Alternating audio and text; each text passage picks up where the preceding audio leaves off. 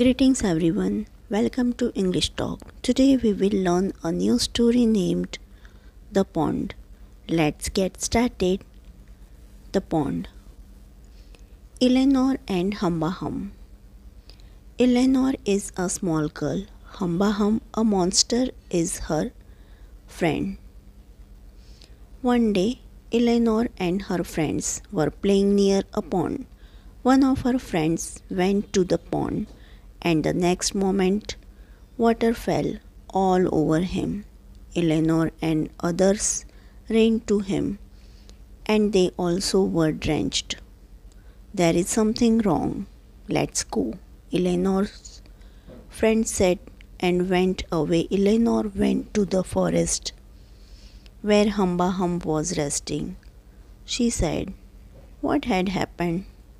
I don't know how water is falling on anyone who gets near the pond," said Eleanor.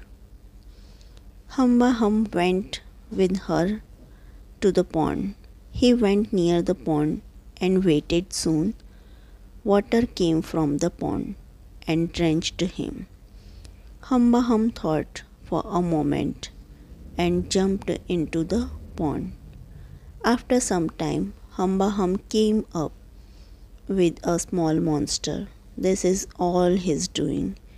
He was splashing water on you all," said Hamba Hum.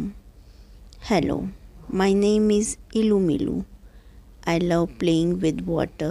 Sorry, I scared your friends." The monster apologized to Eleanor. Then he ran away. Moral of the story: never scare anyone.